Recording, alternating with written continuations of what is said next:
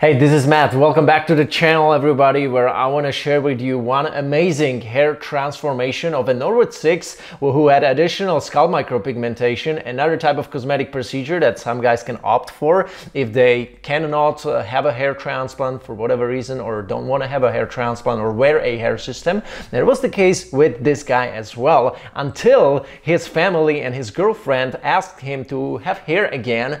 I don't know why, and this was the time when this guy realized that his hair on the sides and back is hiding some secret treasures. And all the guys that have been following my channel will probably know what that treasure will be. The new guys that don't know, you will see in this video. Make sure to smash that like button right now in this very moment before we proceed with the video, in case you are enjoying these regular hair loss, hair transplant related updates from me. And before we start, this video has been brought to you by GoFiber, which are hair building fibers you can use to mask any thinning or patchy areas on your scalp to make your hair look thicker and better. So make sure you check out the link in the description below where you can visit GoFiber, get a free sample of your choice from them and try them out. See if you like them. Hey, welcome back to the channel once again. My name is Matt and I'm your host on this channel. I'm talking about things like hair loss management, reversing your hair loss, growing that hair back, thickening that hair, and eventually getting your hair back via hair transplant. In case you have tried for some time, manage your hair loss with minoxidil, with finasteride, with the proven treatments, and eventually getting to that final push and get your hair onto the next level with a hair transplant, how to maximize your hair transplant result, hair transplant success, and all that. Find out on this channel. That's why you should subscribe and hit the notification bell as well. All right, let's start with the reaction to this video because it's another hair loss, I guess, hair transplant related channel in Spanish, and he made a nice, very detailed reaction video to this guy's case. So I will just react to it, and I will also leave the audio in Spanish running just in case some of my subscribers who are Spanish speakers can understand. So let's start with the video. Conservar bien, y obviamente él había perdido un poco difuminada la parte delante, ya él no se veía bien, no se veía natural. Okay, so we see this guy, that's the NW6 guy, you will see later. This is his scalp micropigmentation look. Obviously he has done it probably several years ago already. We see that it's already faded a little, and we see that it's quite aggressive and it's framing his forehead quite tight on the corners and the hairline as well. Esto es una locura porque si ven all right, so he goes to a hair transplant doctor and he suggests him like, hey, if you want to have a good hair transplant result, something that will look natural, you need to get rid of the first 2 centimeters of your pigmentation line.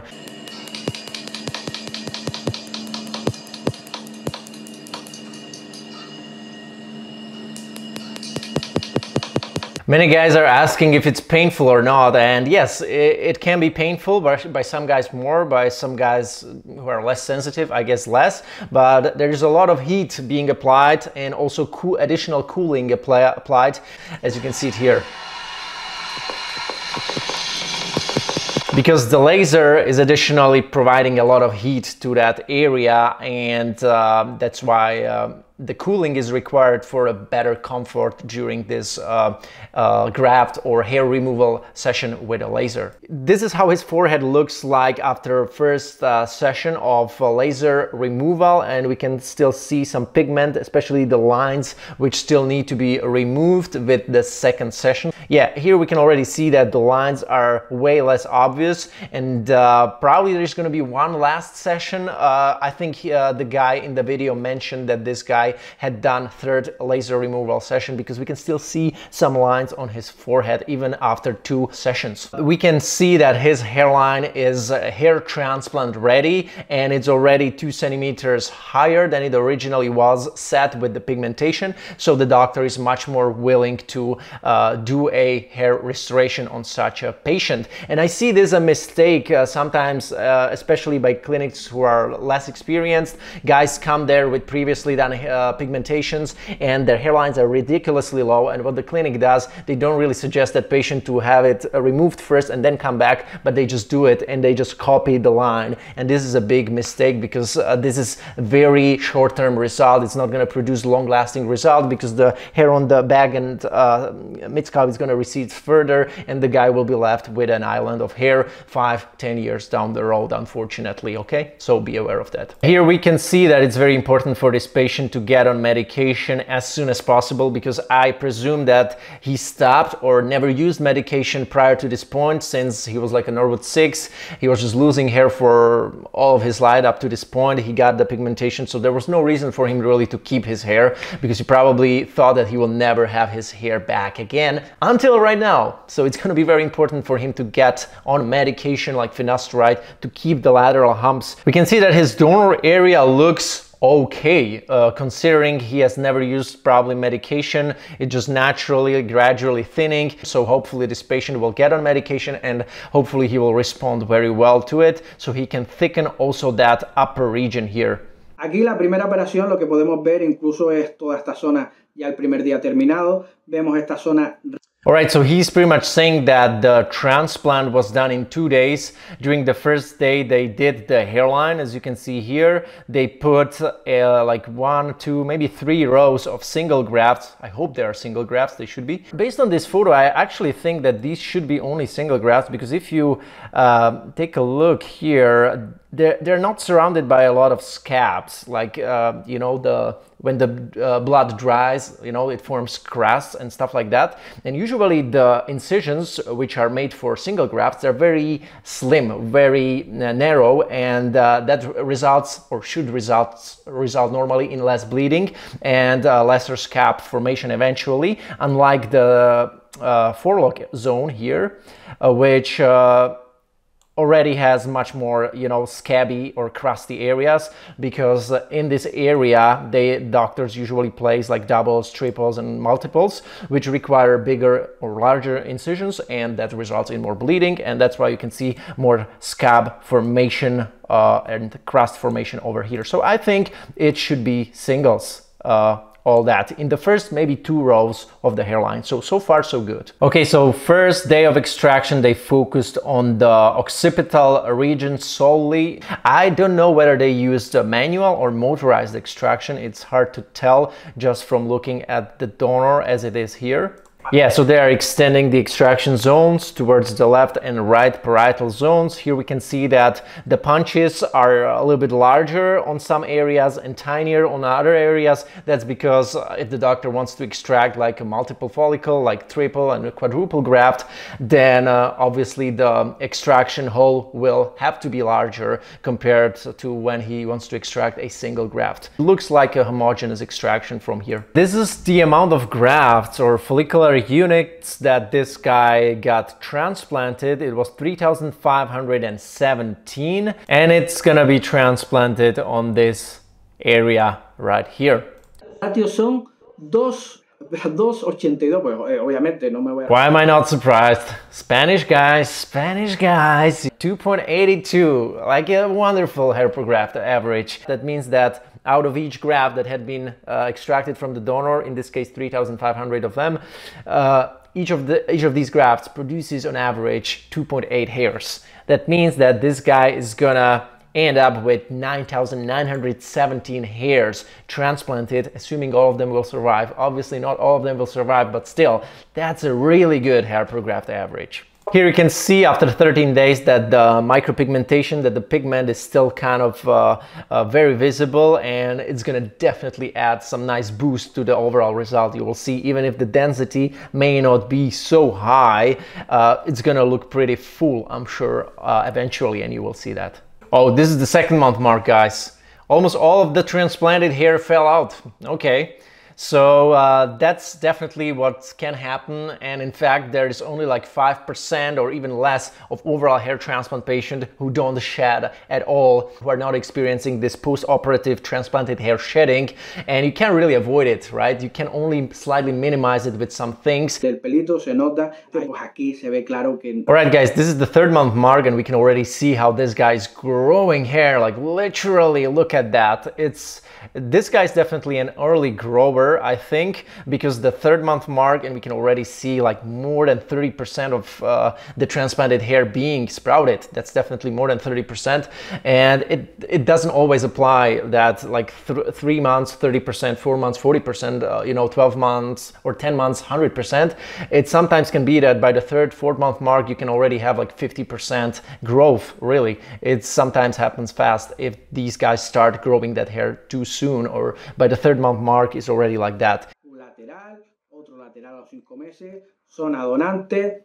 Bueno, fotos aquí un poquito pues... This is still 5th month mark, guys. It's really good. It's really good. Manda él, primero pues aquí pelo mojado directamente. Vean como aquí otra vez la micropigmentación. This is the 12th month mark, by the way. Hairline looks natural, pretty soft, and I see occasional multiples in the hairline, but they're not occurring there regularly, which makes it more random looking and natural looking. Yeah, some doubles can occur in the hairline as long as they're like 90% singles, especially in the first 2 rows of the hairline, then it's fine. And I like it, really. It's looking very good. That's looking good. Together with the pigmentation, obviously. Come on, is this 3,500 grafts? Like, this guy's coming from this, and this is completely bald. The area we just outlined with these blue lines, it's like completely nothing to this. Wow, 12 months. We see so many good things. We see hypergraft average, we see darker hair, which is kind of starting to curl a little bit after a while. We see probably has also above average hair thickness, hair shaft thickness, which doesn't require the doctor to dance back so much. Maybe go more conservative, you know, 40 grafts per square centimeter, and it can already look very full and dense. He has so many great properties for a great hair transplant candidate, even despite being Norwood 6 to begin with, guys. That's great. Voy a poner un círculo donde yo creo que se ve el cuero. He's probably showing that some areas could have grown better, but nonetheless, with the pigmentation underneath, it's looking great. But yeah, probably there still is something that will need to be filled out with the 2nd session. Here we can also see that the scalp micropigmentation line underneath is visible, and the pigmentation can be visible, but on the other hand it also adds a nice frame to that result, and without that pigmentation it would have looked a little bit more sparse on the edge here, and I think it actually looks pretty nice here. If he's worried about this pigmentation or pigment being very visible underneath the hairline, he can always add more density to the hairline with new grafts during the 2nd session. Maybe he's gonna do it. Y bueno, estamos viendo aquí la foto, la coronilla, zona cenital. But look at that coverage even from this side. I mean, come on, it's looking so good for 3,500 grafts only. No es el mismo, este tío tiene una donante mejor que cuando empezó. Si vamos al principio de la operación, antes de su primera cirugía. Alright guys, I need to stop it here because this is something very important that this guy is trying to discuss here, and it's the donor area. On the left, it's the donor area before 3,500 grafts had been extracted, and on the right, it's after.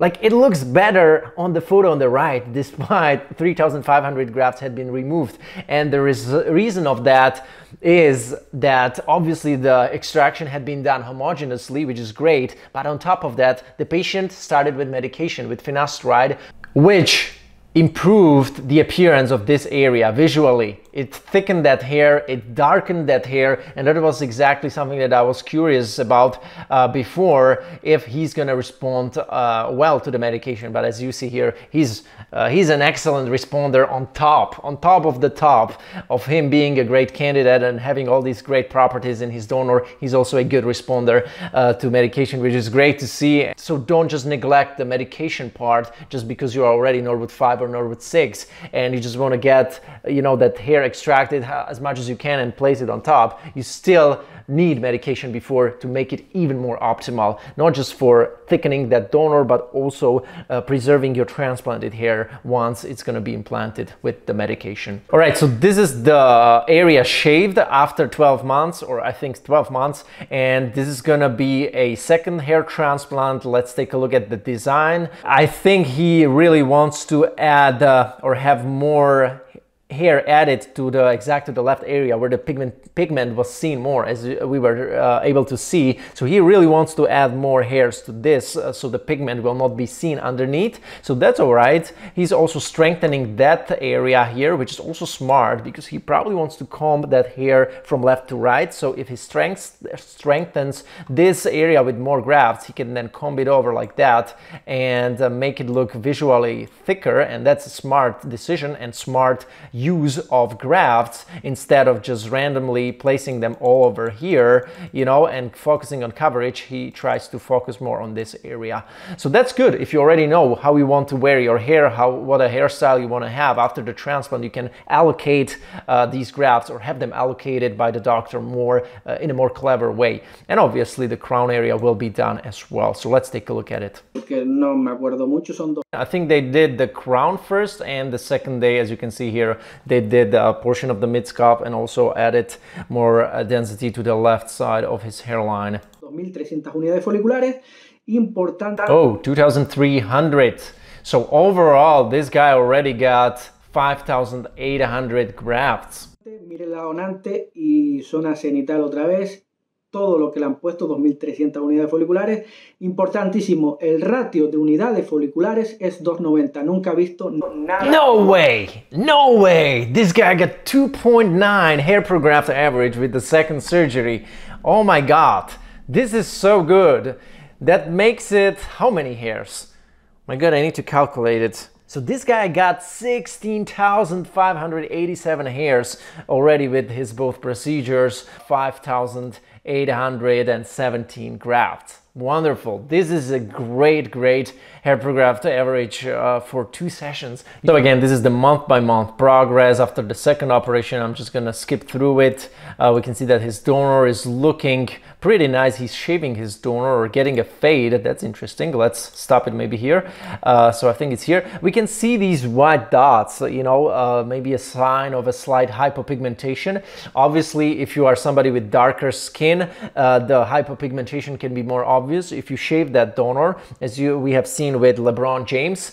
And if you are Caucasian with pale skin, then the potential for hypopigmentation as a result of FUE scarring is very low. Here it's manageable. It's nothing out of the ordinary. The white dots I was just talking about are going to be most apparent in this region here because as we have seen where they were extracting the grafts, there were a lot of multiples, especially in this zone. So it's going to look more apparent, especially the white dots after doubles and triples and multiples. They're going to be the largest ones because the doctor also needs to, of course, use a larger punch to safely extract the graft if he wants to avoid the potential transection. So the larger punch will cause slightly larger dot. But only if the patient obviously shaves the side. If he lets the hair grow longer, it's not going to be so apparent. This is 3 months. Okay, we see that the hair on the donor is already growing nicely. 5 months, guys, looking pretty damn thick, This was good. This was 6-month result and the crown already looks pretty nice. Wow, this is 5 months, guys. This is awesome. Guys, 7 months. This guy was a Norwood 6, looked like that. This is the month number 9. Enseñando la donante con 2 cojones, zona cenital, pelazo, encima le ha salido un pelo bonito, un pelo lacio, un pelo ondulado, un pelo que no es crispado, raro. And this will be like the official full result after 12 months after his second surgery. Although the hair growth on the crown can still be noticeable after 12 months, but on the mid-scalp and here on the left portion of the hairline, it's probably already full. It's already done with the growth.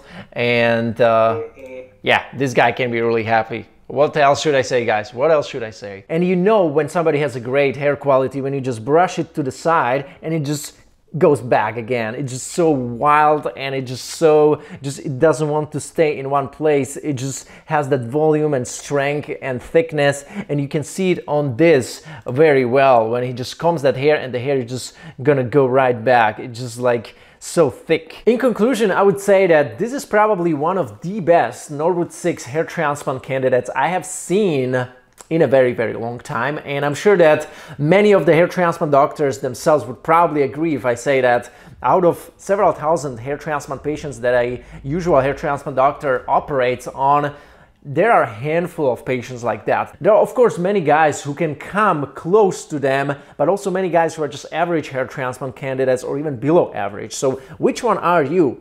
Maybe you are interested in a hair transplant, maybe you have been following my channel for a long time and you want to discuss that with an expert, somebody who knows what he's talking about, somebody who has seen hundreds and thousands of cases, and somebody who can guide you throughout your hair transplant decision. And here on the left, you can see what I'm usually discussing with guys who are interested in a hair transplant via one-on-one sessions with me, which is a video call that I'm doing on a weekly basis. And there's a link in the description below where you can book a one-on-one session with me where I can help you out with your hair transplant research.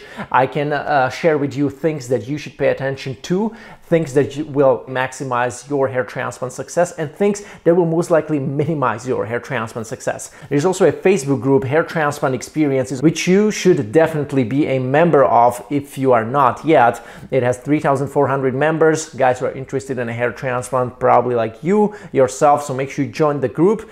You can support my channel by visiting my website and getting one of my hair transplant related guides on how to research your hair transplant doctor properly, how to find the best clinics in Turkey. I have a guide on that, so make sure you visit mattdominance.com where you can get some help. And of course my free ebook, 5 things I wished I had known before my hair transplant, which can start your hair transplant research the proper way. All right, thank you very much for watching. Smash that like button if you enjoyed this video, and I'm gonna be here very soon with another video on hair loss or hair transplant.